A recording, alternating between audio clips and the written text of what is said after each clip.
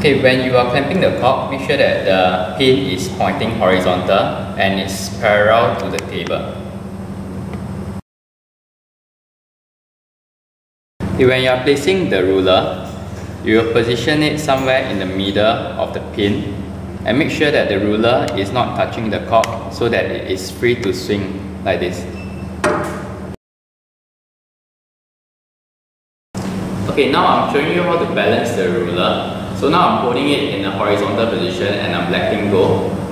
You can see that the ruler is tilted to this side. So in order to balance the ruler, I need to add plasticine to this side. And make sure that you add to the extreme end so that it doesn't affect the hanging of the weight later. Okay, so now we try again to see whether it's balanced.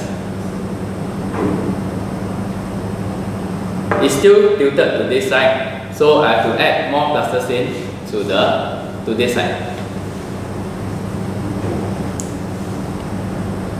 I'm letting go. Okay, now I've over added the plasticine such that it is tilting to this side. So I have to remove some plasticine. Okay.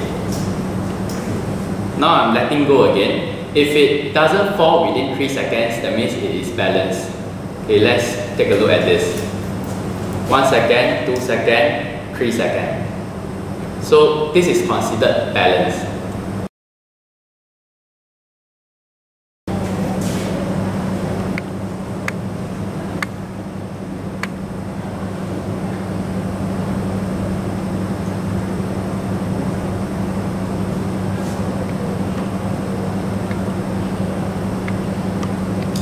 Okay, now I have positioned the weights such that the ruler is balanced.